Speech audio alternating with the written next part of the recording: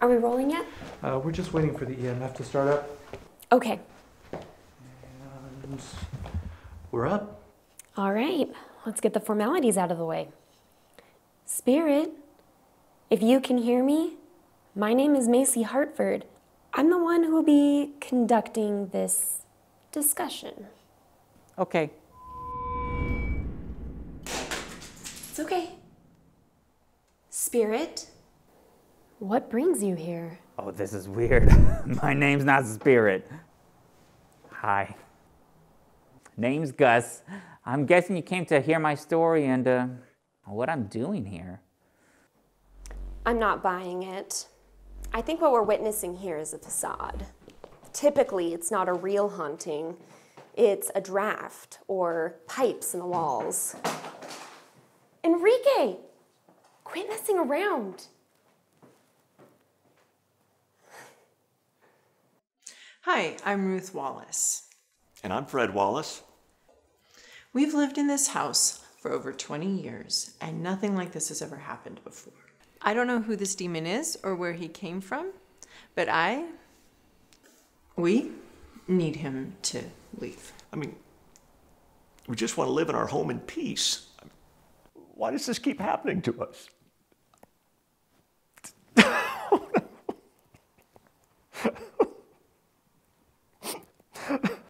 I guess I'm not sure why I'm here. Trust me, I've tried to leave.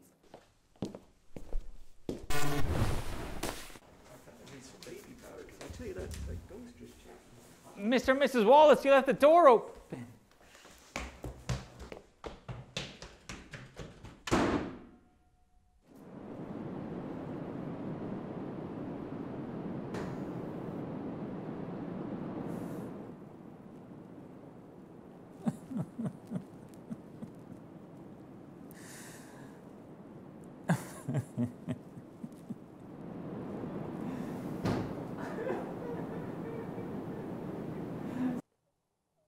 Oh, sorry.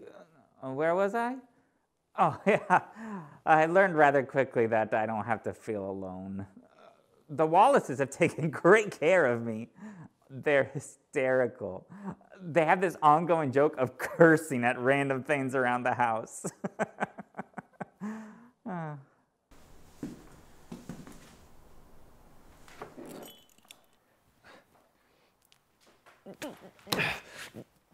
Damn you, you foul beast! You foul beast! They're also very religious people. Almost a little cultish if you ask me. But, you know, whatever makes you feel safe. Did I mention this place is haunted? Yeah, apparently by some demon.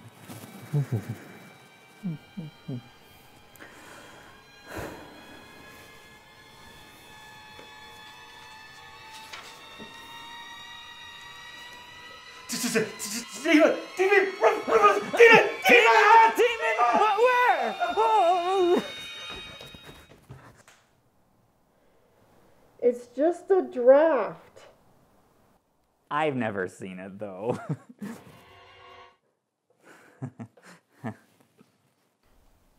I just want this demon out of my house.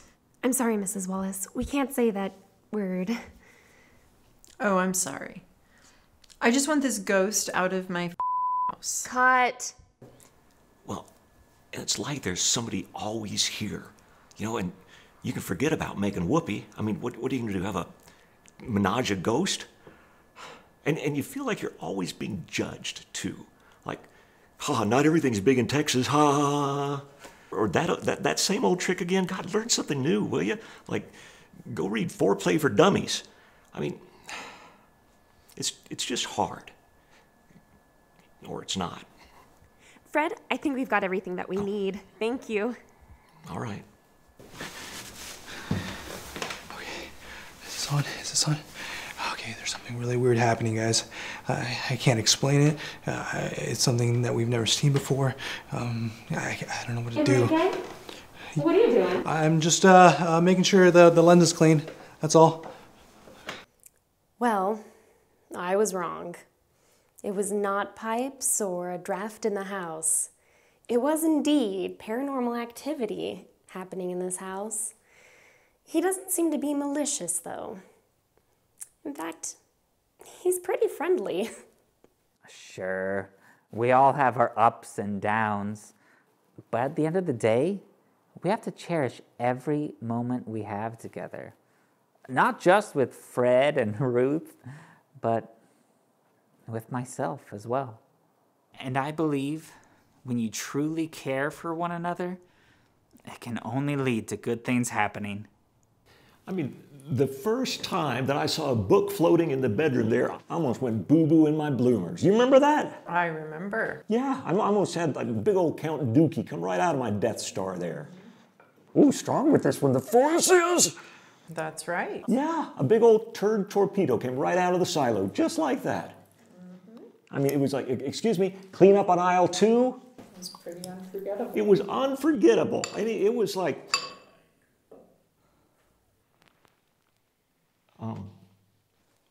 Ruth? Delicious. Thank you.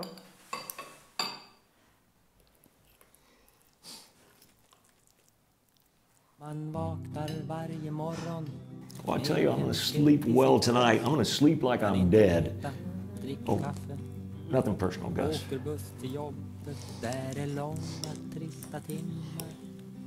Meningslösa klyschor, ingen öppnar sig.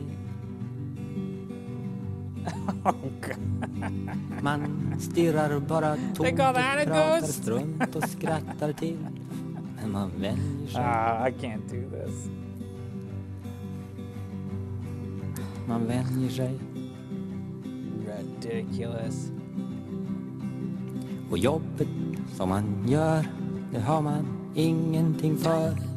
Det är någon annan som drar nytta av det. Ingen aning vem, man bara flyttar sina papper. Drar i sina spakar. Hämtar sina pengar. Det känns dumt och idiotiskt, men man vänjer sig. Man vänjer sig. Oh, what are those? We don't have those.